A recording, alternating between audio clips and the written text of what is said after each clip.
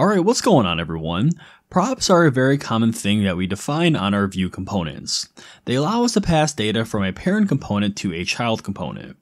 And sometimes we may need to send over a handful of props in the form of an object to a child component.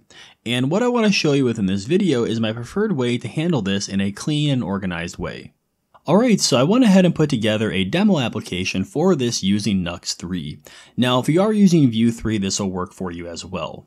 So what we have going on inside this demo is pretty simple. First off, we're just creating a user, which is being set equal to a ref, and then we're typing it with this user type that I imported here at the top of the script tag, and we can see that actual user type being created right here. Now, back inside of the app.vue file, we also have a component called user card, and then inside of this component, it's very simple, very bare bones. We just have the typical Vue file structure, and then since we're going to be using that user type, I went ahead and imported that here. And we also have the define props macro, which is how we'll be defining our props that we want to use within this component. Okay, so let's say, for example, we want to take our user object that we have here, and we want to send it to this user card component. And we could do this through what is called a prop. So typically how you would see this done in most examples that I see when looking at other Vue code is you might create what is called a user prop. So we can say :user, this is going to be the prop that we'll be looking for on this component of user card, and then we'll set this equal to our user object that we have right here. And then here inside of our user card component, we can uncomment our define props macro. And then within here, we can just define that user prop. So we'll say user, and then we can type this using our user type that we have imported. So we'll just say user like this. And now we set up a user prop that we can use within our user card component.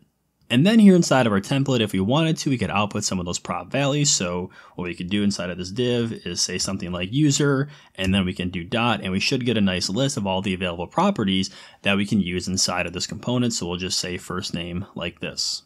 Now, the problem that I have with this approach, although it's not a wrong way of handling something like this, it's just very granular.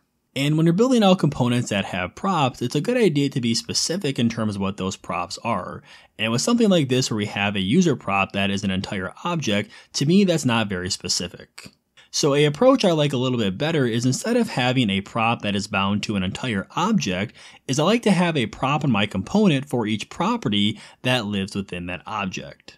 So in this example that I have for the demo, the user object has 4 different properties. So what we want to do is create 4 different props here inside of this component. And it'll look something like this. So we'll just start off by doing the ID, and then we can just type this to the user type that we have. And then we can reference a actual property within that type, and we can just do that inside of a bracket.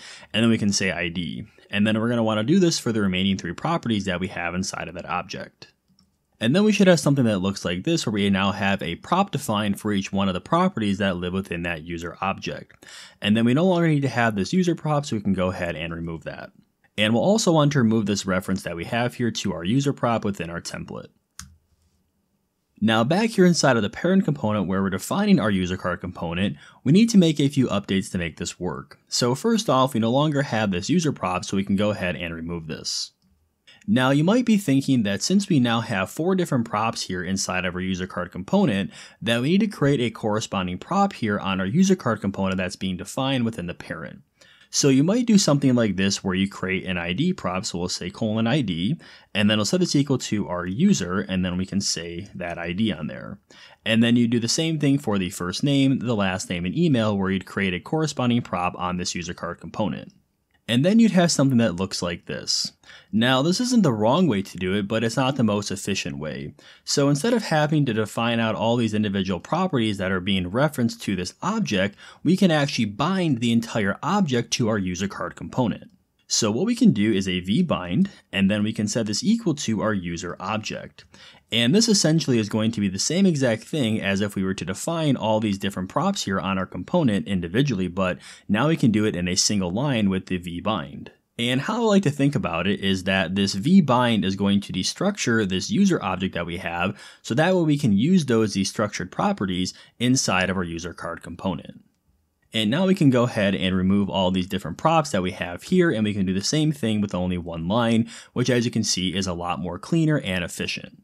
And now here inside of our user card component, it's a lot more clear what exactly this component is doing in regards to the props. So instead of just having a big object here inside of our user card component, we have essentially destructured these into individual props so that way we can see which props are being used throughout this component.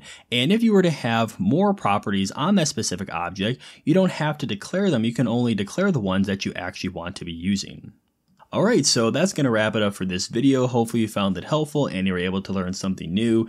If you did, be sure to leave a like on it down below and subscribe for more content like this. And I know it's been a long time coming, but the Nuxt course is going to be releasing soon, at least a portion of it. So if you are interested in learning more about Nuxt, be sure to head over to learnnuxt.dev and join the waiting list. I will be releasing a portion of the course in the next couple weeks. And for those interested in improving their front-end skills, be sure to check out an application that I built called Dev Daily. Is essentially an application that offers you front-end challenges to complete inside of an innovative VS Code-like browser IDE, and I'll leave the link down below in the description. It's free to join. But anyways, thank you for watching. I'll see you in the next one. Take care.